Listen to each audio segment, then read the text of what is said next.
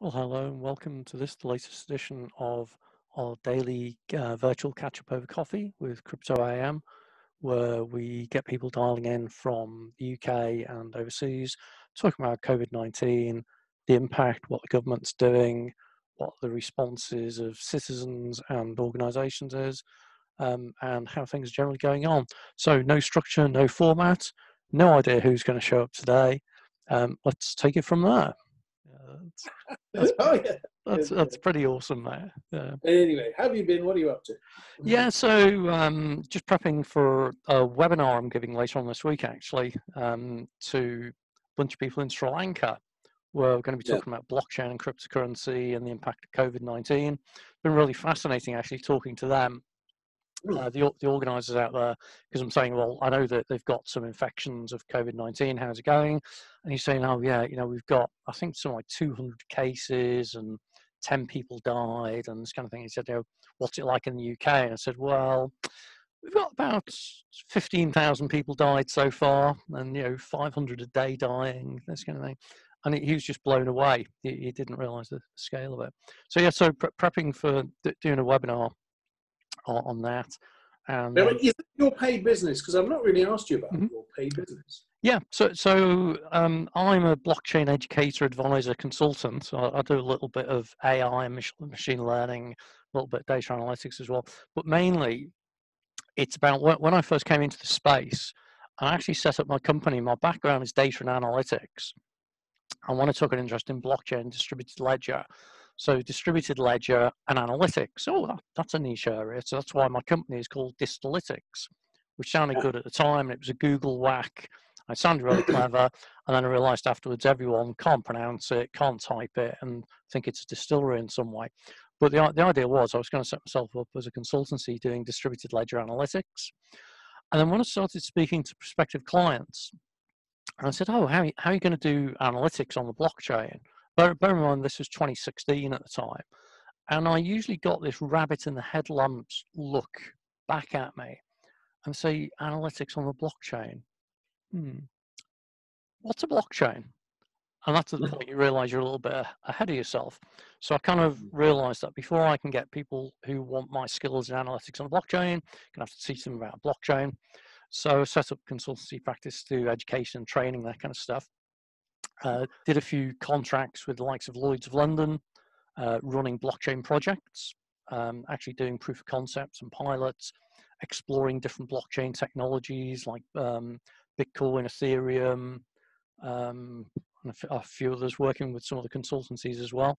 And now I spend my time educating boards, individuals, whoever will pay me when they want to learn about blockchain. That's why I describe myself as a blockchain luminary. So I don't claim to be an expert, but I do claim to be able to cast quite a bright light onto quite a dark area. Because the number of times, I'm sure you've seen it yourself, when you get people trying to describe what a blockchain is, and it just gets so either overly technical or complicated or whatever, whereas I tend to make it somewhat simpler and explain how it can be used in businesses and that kind of thing. So that's most of the stuff I do. Do you go into individual protocols at all? Only to a very limited extent. I tend to do a comparison between the main ones. So, Bitcoin being primarily a cryptocurrency, Ethereum being primarily programmability, Waves being for game playing, Zcash and Monero being for privacy coins. But I don't actually go into it much beyond that kind of level. But do explain things like proof of work and proof of stake. But as I say to people, the thing that got me really interested in blockchain was when you realize it's a protocol. And the great thing about protocols, well, there's two great things. One is that they are really, really boring, which as a technology guy, I like, because it means no one else takes an interest in them. And the second is that they're game changing. You look at HTTP and TCP/IP, which you and I both know what they are. But for most people, they've probably never even heard of them. They might have seen HTTP in the web browser, but they don't know how it works or anything. And the great thing about protocol is you don't need to know how it works. Just like Bluetooth or SMTP, you just get on with using these things. That's the same with blockchain. So I tend I tend not to go into it in too much detail beyond saying, I'm going to teach you enough that you don't need to remember it. You just need to be aware of it. Got it. Okay. It's interesting. Gosh, you remind me, many years ago, I used to be able to tell you what the 7 layers of the OSI stack. Yep. And I could argue why UDP was good for some things and not for other things. I still think it's amazing, UDP. But anyway, moving on. The thing that, it's interesting, the thing that got me engaged with blockchain was when in level 39, we set up one of the first blockchain labs. And that was pretty cool. That was good fun. And what we were doing there, I see Fernando's joined. Hey. Hey, Eric. Hey. Hey, Fernando. Hi, Gary. Hi, Gary. Hey, how's it going? Yeah, all good. Yeah, we're just talking. We're talking about the history of blockchain at the moment, or rather Eric's history of it. How we all got into it, and so it was setting up the blockchain lab, one of the first ones in the UK in level 39. Not very first, but one of the first in 2013. Actually, it's funny. I met the other day a guy who came to my first blockchain event in level 39 in 2013. That was a crazy event. There was absolutely bonkers, but I'll never. But it was also life-changing for me. But the lab was fantastic because what we did, we set up a very neutral lab which did testing of different protocols as people emerged them. And we've set up this thing. There was a technology team that videoed all the tests that we did and made sure it was through proper process of. It was actually a methodology. We'd set it up according to the specifications of each of the providers, but then we had this 9 principles of transaction as expressed by 42 hypotheses that they went through for each one. So it was our own benchmarking, which we did. We did this for a client initially who paid us, and so we couldn't publish the details, but we loved doing it so much we carried on afterwards. But it was that and that exposure, and then of course working with Active Ledger, where as a result of that we saw what the disadvantages of the various protocols were, and so it's nice to have been through the full life cycle of building a complete ground-up protocol, which is Active Ledger. So actually, at some point, worth looking at that. I'd love you to take a peek at that because it's just starting to get some traction. Very interestingly, with Active Ledger, it is fully bilingual. Mandarin and English. Okay. And so we've got about 200 developers a week downloading it in China, which is quite interesting. Of the languages to be bilingual in, English and Chinese are probably the 2 best ones right now, aren't they? Probably, yeah. It's a bit contentious with China at the moment, and we can always rely on Fernando to help us understand how contentious. but yeah. I could. I love seeing some of the things that you write, Fernando. I keep asking myself, you are not a normal person. You have not had a normal. Thank you. The things you know about, it is impossible to know without being involved in some pretty interesting activities, either for governments or for something like that, or for the other side. I say nothing. I reckon so. There are, Eric, you know me, and you know that I spoke with you about certain things. You did. There are things I can't talk about. And especially as this is a recorded session that will be played again afterwards. No. When I talk here, I can talk. It's not a problem. But you know what I mean. I mean, you were involved with government, Gary, as well, and you guys know how it is. Well, it's one of those things. A while ago, I was doing a training session in St. Catherine's Dock, in fact, with a training organisation, and I was talking about the various industries I'd worked in. And I find it great because I've worked in retail, pharmaceuticals, commodities, insurance, and a few others. And it's funny that any time any of the class participants was asking a question, I was able to talk to them in the language of their industry because I'd worked in that industry. And I ended up turning around. One of the guys turned around and he said, "Is there any sector you've not worked in?" And I thought about it for a while. And I eventually realised that there were 2, and one was telecoms, which is interesting. Eventually I'll do that one day. And then this guy turned around and said, you ever work for any interesting government agencies? I said, well, if I had, I wouldn't be able to tell you. And so you can take it from the fact that I'm not telling you that I may have or I may not have. And I got a delivery, so excuse me for a few minutes, okay? No worries. Yeah. Speaking of telecoms, Haskell, the programming language of Haskell, is of course pretty robust, and I remember it from telecoms as being, the robust language of choice for high velocity resilience, multiple connections, and all that kind of stuff. And so it's interesting when you see projects like Cardano being built using tools like Haskell, which is it's very robust, and if they talk about the sort of throughput. And so is there anybody looking at the tools that people are using to build the various protocols? I don't know. I mean, funnily enough, of all the people, Charles Hoskinson's probably the one to have the conversation with around that. Not just because of his knowledge of and his involvement in Cardano, but because prior to that, when he was working, was he one of the Bitcoin core team or something? It was Ethereum. Yeah, Ethereum. Sorry, yeah.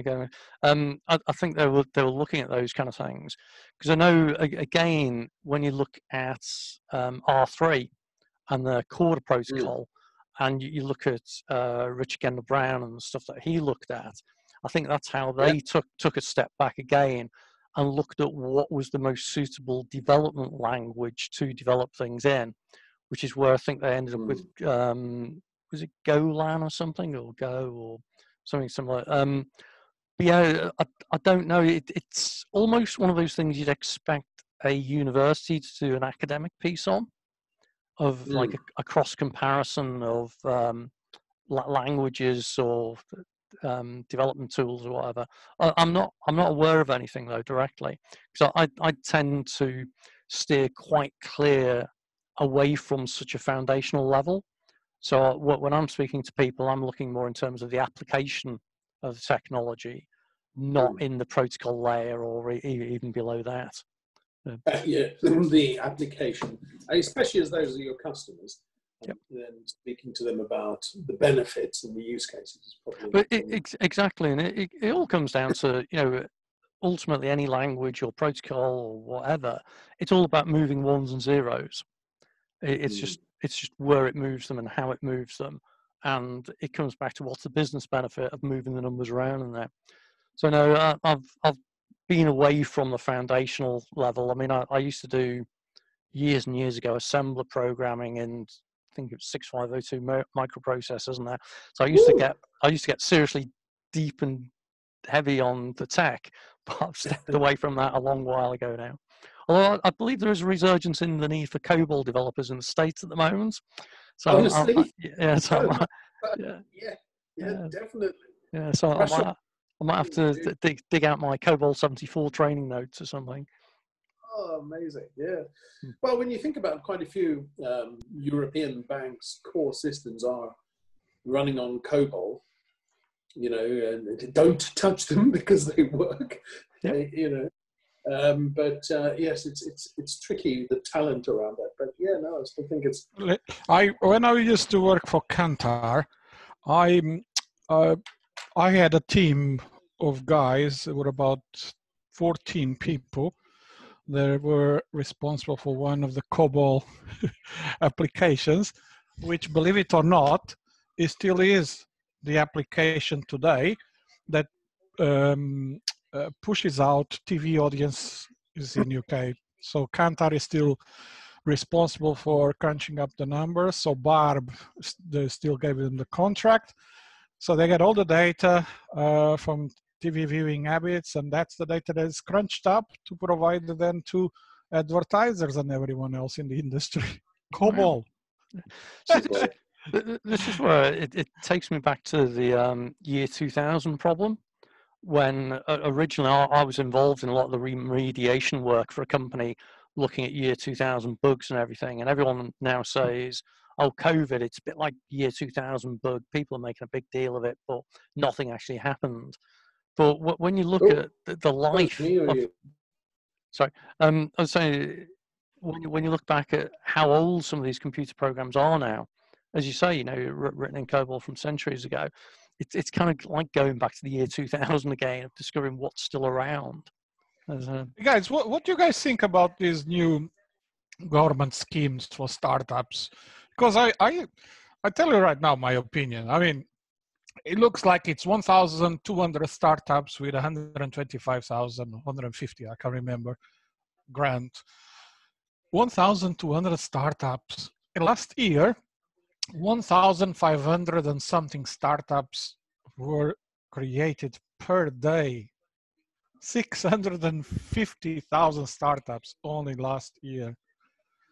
It's just insane. A lot of this innovation, people that I'm one of those, put all their life savings. I know people who mortgage their house, put all the money on the idea, which was what the government has been preaching for the last 10 years. Yeah, let's innovate. It's one of the things, part of their strategy for Brexit was to be a tech hub, and all of this innovation is going to be bought by Chinese, by Mubadala with the Saudis. They're already gearing up and coming to the UK and other countries just to buy the tech and the IP, and that's it, or bring them to those countries as well. I find it quite amazing that they don't understand. They should print like 50 billion and just distribute across all startups. That's what do you think. What do you think the overall economic impact of something like that would be, Fernando? Well, for going forward, tremendously. But, I don't think they are interested in that. They're interested at the moment just to be looking nice to Midlands and north of England, basically, That's what it's looking like, Well, it's something, if you compare the numbers, you look at HS2, which has always been a bit of a bugbear of mine, of the most massive unwanted project ever, and that the costs of that are going to be somewhere, best estimate 50 billion, realistic estimate 100 billion. Well, actually, what could you do with 50 billion of investments in small startups? Because everyone knows that small startups generate more employment, because many of them grow rapidly, they scale, they grow, they develop on that, compared to if you paid 50 billion to your existing infrastructure suppliers, your land shifters and this kind of thing. So I agree, Fernando. I think the announcement that the government made a couple of days ago, it was just soundbite material. We're supporting startups, we're trying to innovate, blah, blah, blah. When you look at the terms and conditions, for a lot of them, you needed to already have capital investment of $250,000, I think, for some of the projects, and 125K for others. That puts it beyond the reach of many of the microscale businesses that are going to grow into small businesses and so on. So yeah, if you put a massive cash injection in, instead of doing HS2, that was going to benefit the Hitachis and the whatevers of the world, and give it as grant aid to hundreds of thousands of small businesses, I think that would have an amazing an effect. I'm not entirely sure that it's a like-for-like comparison, but I'll let it go because of the size of the investment making an impact on the startup community. So if you said, if you were sitting in Treasury and you're going to put a big chunk of money to work in the economy, to drive the economy, to drive job creation, economic growth, etc., you're right. The comparison is what would it do in each respective type of project, but it is certainly not a comparison you really can make. And then to go back to Fernando's question, what do we really think about it? Well, the loan guarantee scheme, I'll be quite honest, was not as comprehensive as it could be. And it's a very difficult community that you're asking to carry the burden of what you know today will be a very high failure rate across those loans. Okay, and so why, after complaining so profusely to the banks about how badly they operated, are we saying to you guys, go for it, banks, lend to the money, and take 20% of the hit?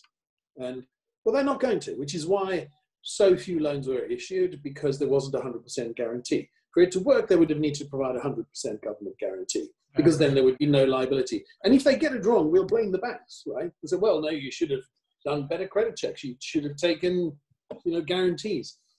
So that hasn't quite been as well thought through as possible, and I see there's a lot of pressure to increase that to 100%. They are playing politics, Eric. You see, and all the usual stuff they do is just, you know, marketing type of strategies, and we know why. You know, who is the marketologist that is there advising the PM? So everything is around that. But the reality is that people will end up having no jobs, and they will lose their own livelihood, and right. they will impact, because people will never forget this. Yeah, you know? There's no question that this is so unwelcome, and that there will be a lot of casualties. Now, when you look then at the other schemes, I mean, Fernando, you and I have had offline chats. Let me ask you, bearing in mind this is recorded and can be seen, right? You can click and record this afterwards.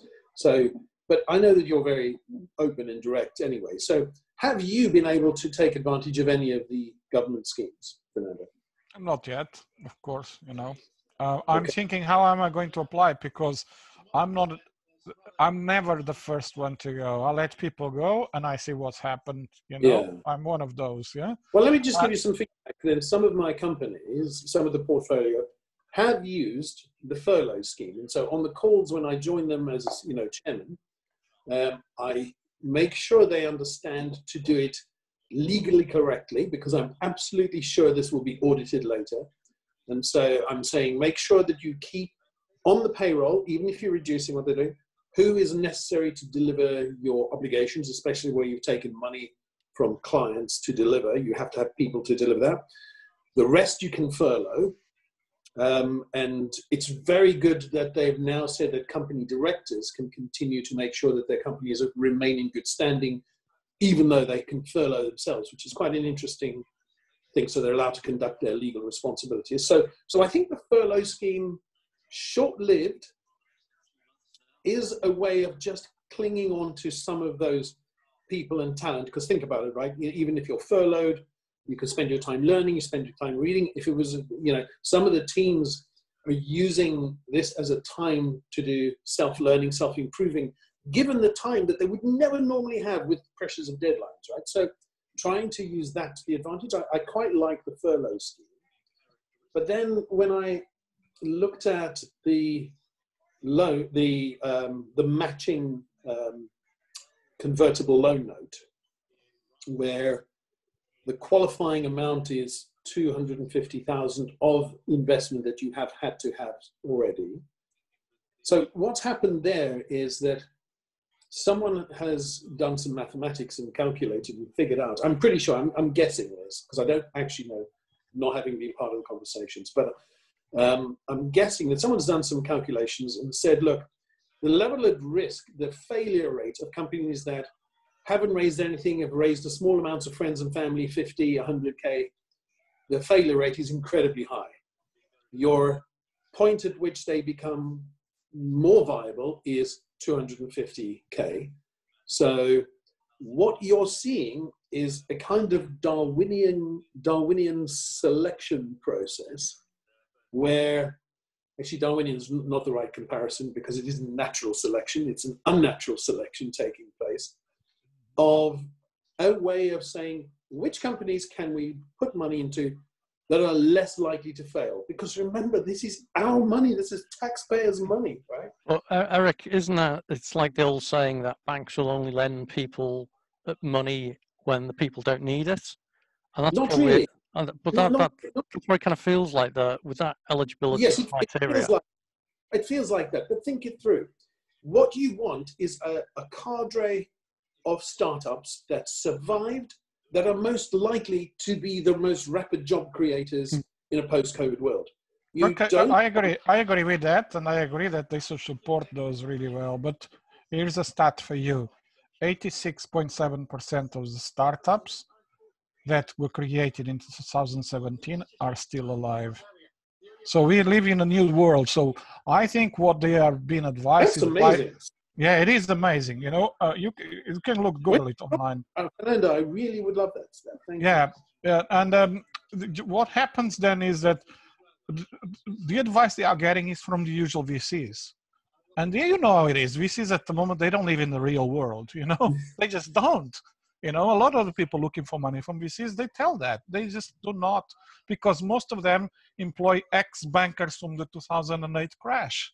Yeah, and that's the ones who are vetting everything at the top VCs.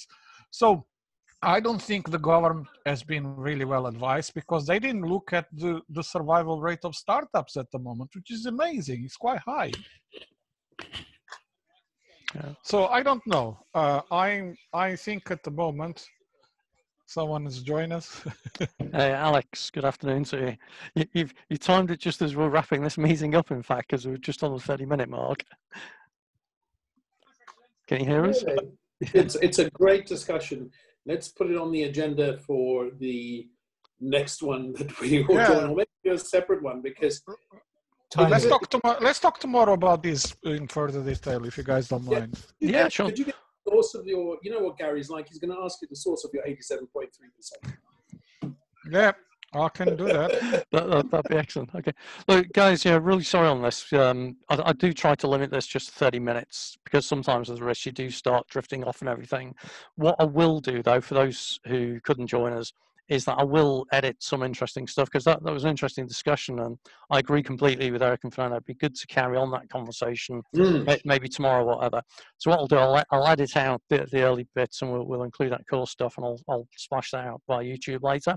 So what we'll do, we'll close off the session for today. Let's get back tomorrow. We can go through that again. I try and avoid agendas usually for these meetings, but that would be a really fascinating thing to have as a primary discussion point. Maybe that'll bring you may find more people will join, actually, if we just suggest that we'll put that, what do people think of, and what might be useful is ask people to share any experiences they've had with any of the schemes. Yeah, that'd be good. And it's funny as well, because I also run a WhatsApp group, which is for small sole business, self-employed people, because we're all in the similar boat, self-employed directors, can't furlough ourselves because we still have to go out sales, prospecting, that kind of thing. So yeah, that'll be great. Okay, guys, gonna have to close off now. So as I always sign off, I always say, now wash your hands and have a good day, and hopefully see some, if not all of you, tomorrow. Have a good day. Stay safe. You too. Bye-bye. Bye. So another great conversation. Unfortunately, had to bring that to a close, but same time, same place tomorrow. Running these every weekday at 2 p.m. UK time, 2 till 2:30. Nice, sharp, short, punchy. Do come and join us.